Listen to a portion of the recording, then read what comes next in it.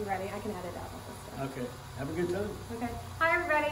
Summers Pendarvis with Weichert Realtors Pendarvis Company here. I've got Jake, the local blacksmith, here today, and we are here to discuss the historic forge and blacksmith here in Edgefield. So, Jake, how long have you been blacksmithing? Well, I've been blacksmithing about 8 years. 8 years. So I started when I was living on a sailboat. Well, which made it rather difficult, but doing reenactment shows, we do traveling work. So what sort of reenactment shows? We do pirates, Civil War, some frontier, Okay. this and that. So back when forges were more common? Yes. Forges were more common. And how old is this forge here? Well, this would be the anvil. Anvil. The forge is behind us. Yeah, see? The anvil in front of me, which you can't see actually at the moment, is from 1943. It's a German-made Peddinghouse anvil, weighs 435 pounds. That weighs a lot.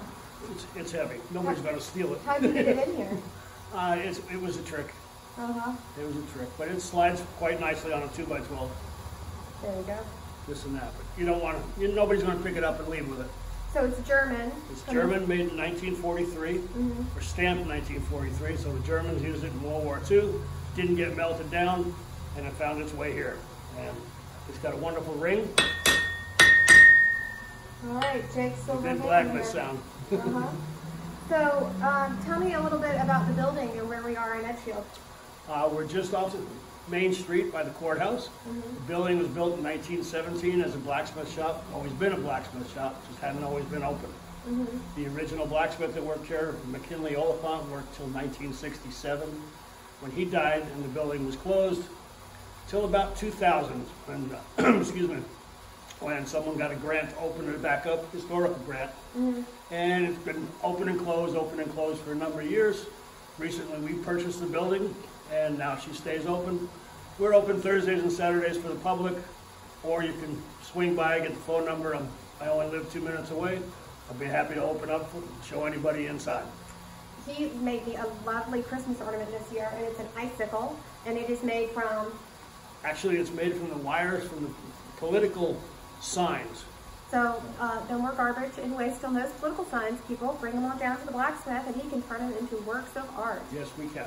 And he also, I have a lovely little candelabra, little candle holder that he made for me. Yeah, a lot of the stuff we do is reenactment-wise, so primitive cookware, spoons, ladles, fireplace tools, old-style candle holders, pieces and parts, horse picks, make different stuff from whatever out of old horseshoes. If I can see it, usually I can make it. He's pretty phenomenal. So if you have any custom work you need to have done, but he's a great asset to Edgefield and the community and our downtown, and I wanted everybody to get to meet Jake. So thank you for listening in today and meeting Jake. I like to call him Jake the Pirate. He's going to kill me. No, I should have worn my pirate hat. We'll have to come back on National Talk Like a Pirate Day, and we can have Jake. That we can do. Aye, matey.